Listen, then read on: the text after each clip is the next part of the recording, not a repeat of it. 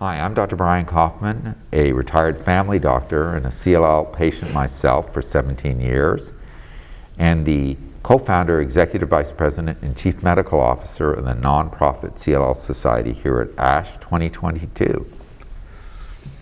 I'm Dr. Mark David Levin. I'm an internist hematologist working in the Netherlands in a community hospital near Rotterdam, and also vice president of the Dutch CLL working group and performing a lot of trials with new drugs in CLL. And the Dutch working group has done a lot of really important research, and I'm interested in this one paper that you're presenting at ASH here. And I'm going to read the title and then I'm going to ask you a little bit about it. Exploratory results of PET, CT, and residual lymph node fine needle aspiration of patients treated with first-line venetoclax and Ibrutinib for CLL, SLL, and the first interim analysis of phase 2 HOVON, H-O-V-O-N, and the 158 next step trial. So there's a lot of acronyms in there, and there's a lot of things that patients might not understand, fine needle aspiration. So can you explain what you were doing in this trial, why you wanted to do this trial, what you were looking for? Yeah, so maybe it's good to talk first about the design of the trial. So patients receive Ibrutinib and venetoclax for 1 year. And if they had Ibrutinib and venetoclax for 1 year, we look at the response. And those patients who have no demonstrable disease anymore, we measure that by minimal residual disease. They stop treatment after 1 year. And those who have still got CLL, we can still demonstrate CLL by the minimal residual disease technique. They get an intensification for 6 months with a combination of Ibrutinib and obinutuzumab. And so this treatment, we think we try to get all patients into a minimal residual disease. It's also called MRD negative status, and we think that getting all patients with CLL into this MRD negative status prolongs progression-free survival and time to next treatment, and we also hope that it will also improve overall survival, but we're not sure about that. So that's the design of the trial.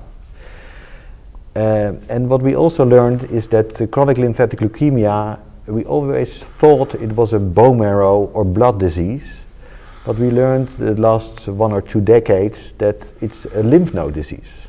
So these malignant cells, they thrive in lymph nodes, and what we most of the time we measure is blood and bone marrow by biopsies or to look on it under the microscope. And we also take a CT scan to look at enlarged lymph nodes on CT scans. And what we often see is by this treatment with all kinds of treatments for CLL that you get some remaining enlarged lymph nodes, and we don't know what happens in those lymph nodes. And so aside from this treatment we are testing out to get everybody into this MRD negative status, we also want to observe what is happening in those lymph nodes. And there are a couple of techniques that you can use to look at those lymph nodes. So as I mentioned, you can do a CT scan, but you don't know if the enlarged lymph node has any malignant cells. And a PET CT scan offers the possibility to look if there is uptake in those lymph nodes, which we think are malignant cells, but we're not sure. So a PET CT shows the anatomy, and it shows the size of the lymph nodes, the diameter of the lymph nodes, and how big, how long they are. But the PET shows the metabolic activity, and cancer tends to be more metabolically active. Though even though CLL isn't that metabolically active of a cancer, it's still, those nodes would, quote, light up. And there's measures that the radiologists use to see, oh, and we know under this level, normal, under this level, CLL, under a real high level, it might have transformed into a worse cancer, Richter's or something.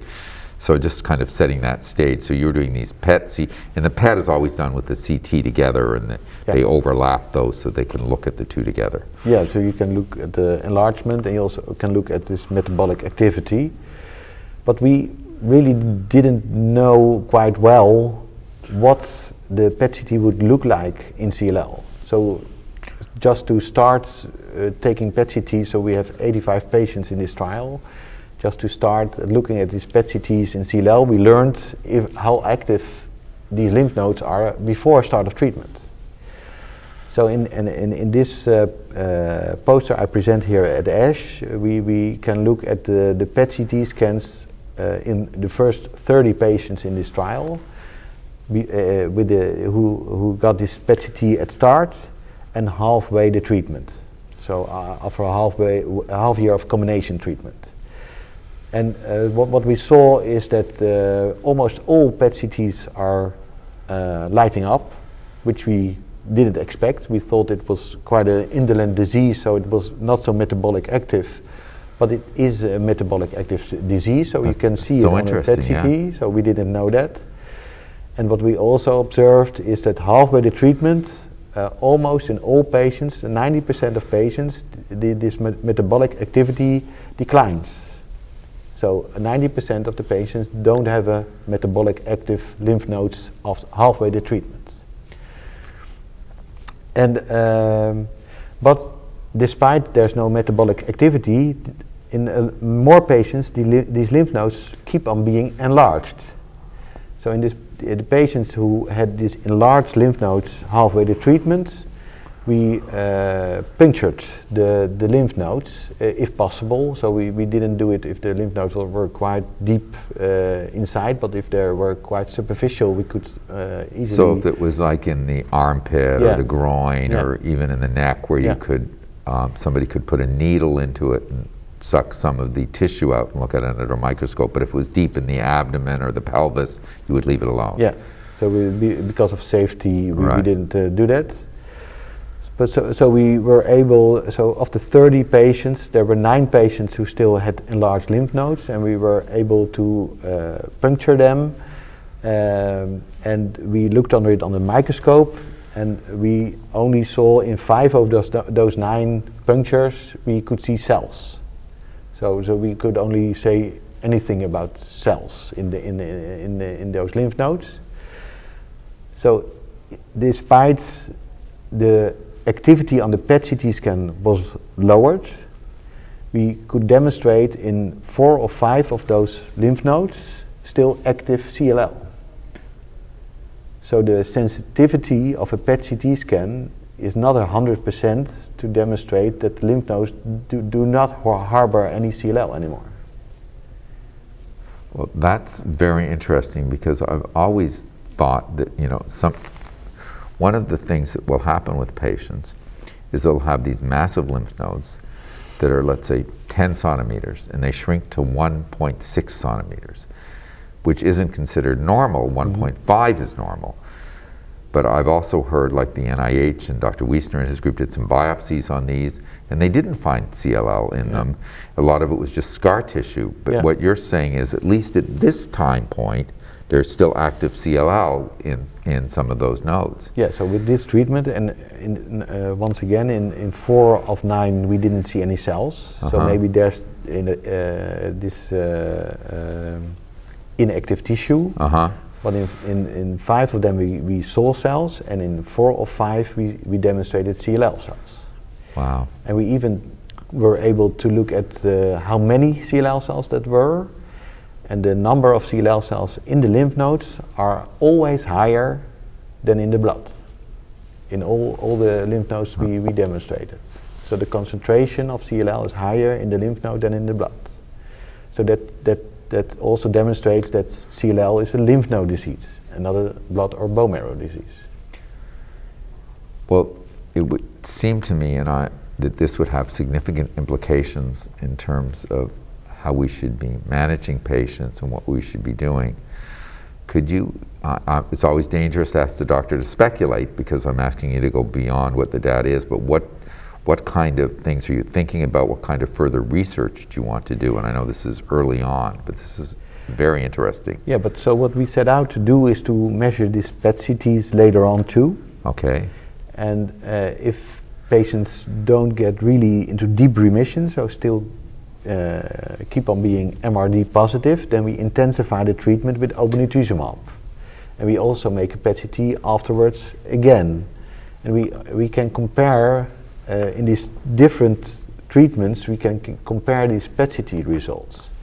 And the way we look at the PET-CT at this moment is positive or negative, but there's a whole subtlety in between, and we will measure with special techniques how deep these remissions will be on PET-CT. And what we did not report here, but we will also look into, it's also very interesting, is so you can measure malignant cells in the blood. And very often in these new treatments we don't find any malignant cells anymore in the blood or in the bone marrow. But there's a new technique, it's called cell-free DNA, and that measures only parts of DNA, malignant DNA. We can measure malignant DNA. And we want to compare these results with these PET-CTs. Because we think if there are still any malignant cells in the PET-CT available, then also this cell-free DNA in the blood will be measurable. And maybe in the future we don't have to do PET-CTs, but we can still use this cell-free DNA technique to see if there's any CLL cells left in the body. But I will come back next year to report on that, because that's for the next interim analysis. And of course the other piece is, how does this correlate with the clinical outcomes? Because just because there's a little bit of disease in a lymph node doesn't mean that you might not have an extremely long remission. No, that's true. That's true, so we don't know that. So we will look into that and also compare it to other trials to see if those patients who will get a normal PET-CT or an MRD negative status do it better than those who won't get into that state. So I don't know that, but we think that the deeper the remission is, the better the outcomes are for the patients. And what we are talking about now is the deepness of the remission, but what we also learned is that your immunity gets better if the CLL is very deep in remission. So we also think that patients with a deep remission thrive better. They have less infections, for example, but also our own body has this possibility to keep malignant cells under control if your immunity is good enough. Right. And we see in CLL that the T cell function is worse in patients with active disease, but if they are in remission, we saw that in other trials, that your T cells become better. So we also will measure that to see if it is deep remissions in the blood, the bone marrow, but also in the lymph nodes, will enhance the life of the patients with less infections and longer durable remissions. Well, this is so important research to be doing and looking at, and very inventive. I have a million other questions, but I'm excited actually to hear about the free DNA that you're looking at too, because as a patient, you don't want to get too many PET scans and CTs because of the radiation exposure. That's a risk, but it's a very interesting. Any final thoughts or anything you want to share with patients on this research? No, I think it's very interesting that we set out to do not such a big trial, so only 85 patients, but we will learn a lot about how CLL really works in patients. So we always look at outcomes like progression-free survival and sometimes this MRD negative status, but there are quite crude ways to look at outcomes of patients.